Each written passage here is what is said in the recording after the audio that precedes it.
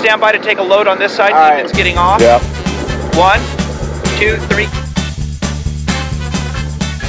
Welcome back to my build series, Building an Expedition Camper. And today is a really exciting day because the camper is starting to take shape. The actual camper itself, building out this Total Composites camper box. So today we start with attaching the camper floor. Join with me and hang with me. It's going to be fun. Slowly up and clockwise. Where are we going? Clockwise. Okay. Got to go to the rear to clear the front. I'll pinch my fingers. Yeah. All right. Let me come down there. Back. Come down there. There we go. That's good. Coming over. Yep. I'm pushing in. Hey, stop. Okay, we can get to the hole now. Okay. Yeah. Right. Actually, while we're here, let's go back about, like, just straight back about 3 inches. Straight back. Just make it a little more room. That's good. That's good. That's good. I was so blessed to be able to do this project with the Hunter RMV team because they brought not only a wealth of experience but great hands to help out in lifting these heavy floors with their plywood and fiberglass and steel reinforcements within them. Is that cutting lube around? As well just stop once you start, once you get to that point anyway. We had 3 drills set up, each with a larger bit. So we started with a smaller bit and worked up to the final size bit before tapping these holes.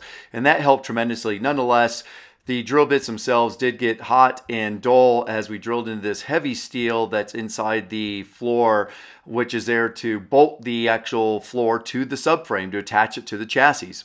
Hey, would you grab in one of my bags the hearing protection? I think it's a yellow muffs. Perfect, thank you. This thing's getting really loud. Yeah. Screaming along here, I know. Exactly. Yeah. We were able to make quick work with all the hands we had with multiple drills, drill bits, as well as hearing protection, eye protection, and everything else we need to keep moving along. God, it doesn't seem like I'm making any progress. You just switch up bits and try different, use something else. I haven't even gotten through with this smaller bit yet. No? No. Let's about 3/4 in.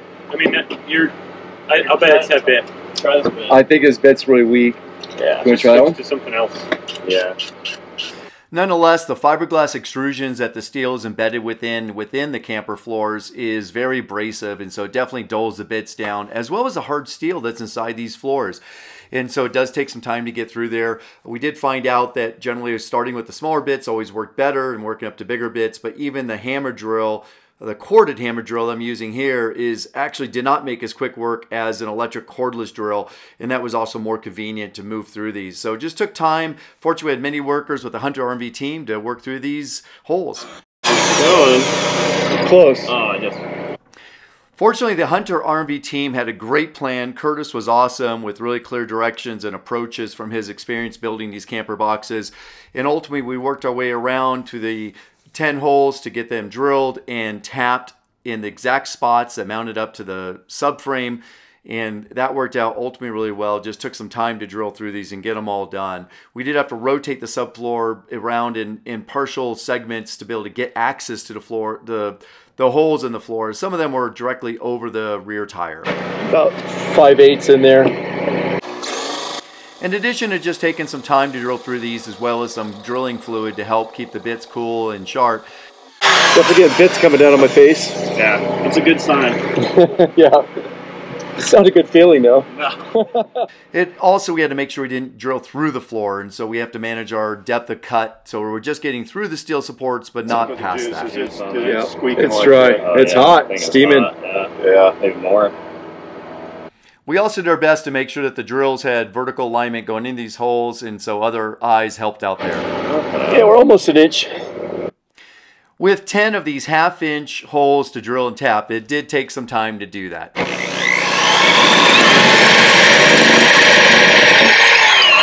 Oh boy.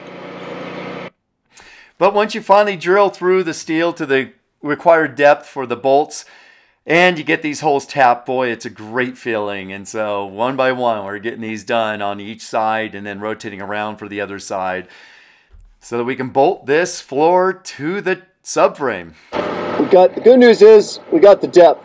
The bad news is this tap is stuck. Yeah. And I think this will, yeah, see, that's a lot easier than the hammer drill. Doing this project with several hands really helped because it gets exhausting holding a drill up and pushing up into the floor. Dang. And keeping that perfect alignment and helping each other out with many tools and many hands. Let's see if we can get some action on this. But after about 2 or 3 hours of drilling and tapping, we finally got her done. I'm Getting a little tired? my arms are getting tired. To the best of us. Were these two tapped or not? These are all done. These are all done on this side. These didn't get marked though when they got That's right. This one needs to get What's going on? Being a bitch. Is it? A few suggestions for others building an expedition camper is certainly have extra drill bits and drilling fluid handy, as they will get dull drilling into the FRP extrusions and steel, and also extra drills and batteries ready on hand because you will use them. Look at the edge on it. It's like all rounded edge. Yeah, it's getting dulled.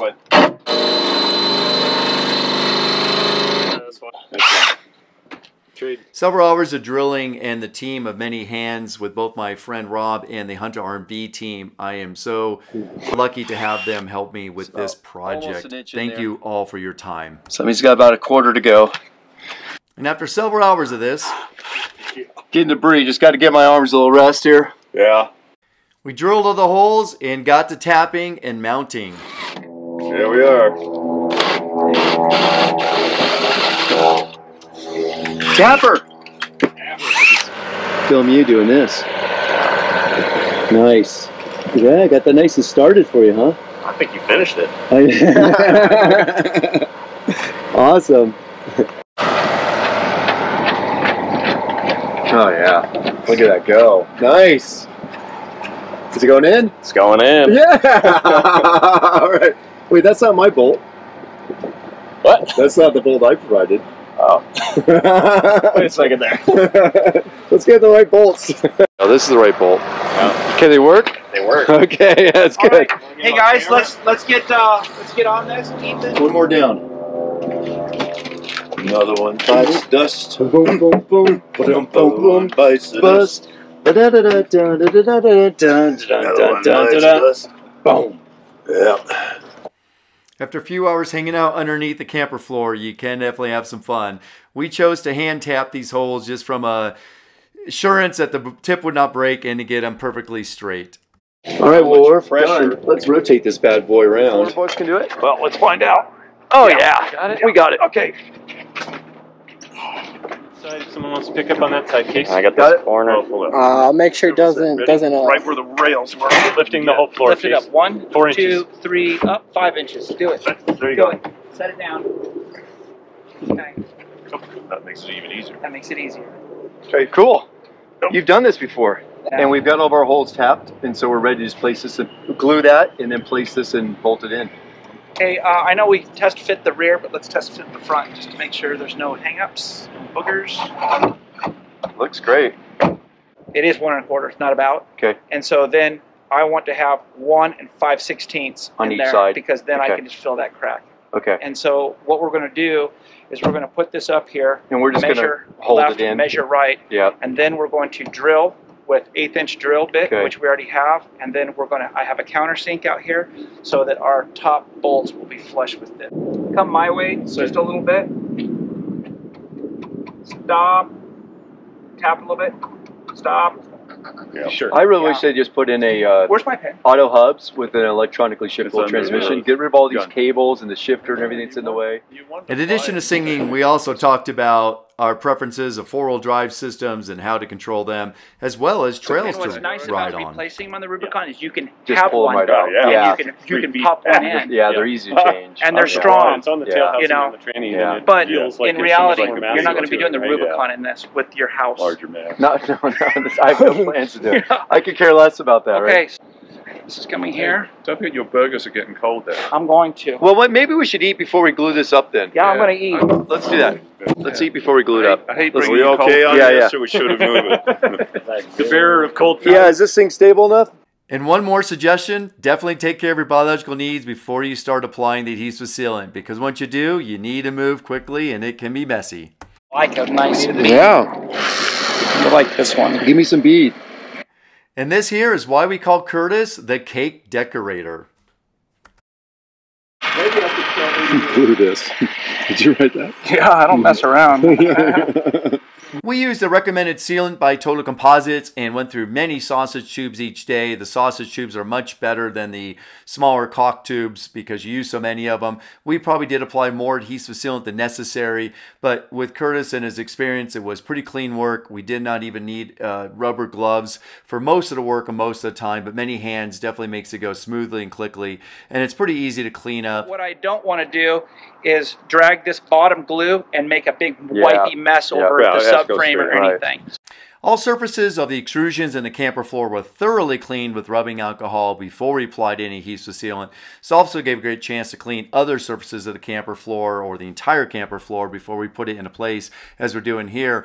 Another suggestion, have plenty of bottles of rubbing alcohol and paper towels on hand.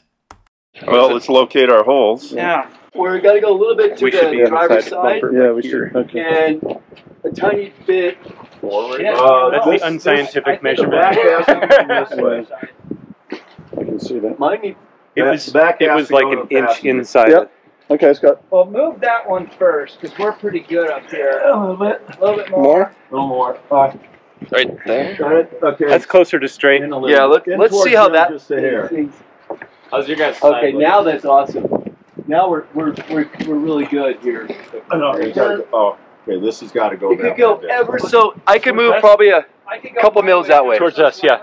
It should come to us a little But we bit. got to go straight towards us side, but only like a couple mils. Okay. Right, don't too much. Yep. Back up, right there. We perfectly aligned the camper floor with the mounting holes in the subframe and the holes we drilled in the camper floor to start bolting this baby up. And fortunately, all the holes lined up. Exactly. All right. Well, that's about as far as that's going to go. You're saying, and now we're using Locktite. Look, wait just a That's right. Shameless plug. You got to need the sponsors. Oh, look at that stuff. We are protecting our hands with Curite gloves. It's like bubble gum. My approach to making sure the camper floor does not move relative to the subframe over time is that there is a cupped centering washer that's a heavy-duty 3-inch diameter washer that the cup goes up in through the subframe mount or hole, and that keeps it or forces it to stay in place. And then I cut these aluminum bars that perfectly fit each one of the subframe mounts because each one was ever so slightly different in length because of its bend, and those hold it from moving forward or backwards. And then there's another washer underneath the bolt head before the bolt gets tightened down into the subfloor, and this seemed to have worked really well. I think you need to go. That P2 is where Curtis is. This is P3. What's the P2? I'm P2. Passenger side, number 2. Yeah, no, starting from the front. Yeah, you got it right way. Okay. Number 1, number 2. That just comes. That's flush virtually from the. Basically, the floor of the camper has gone on.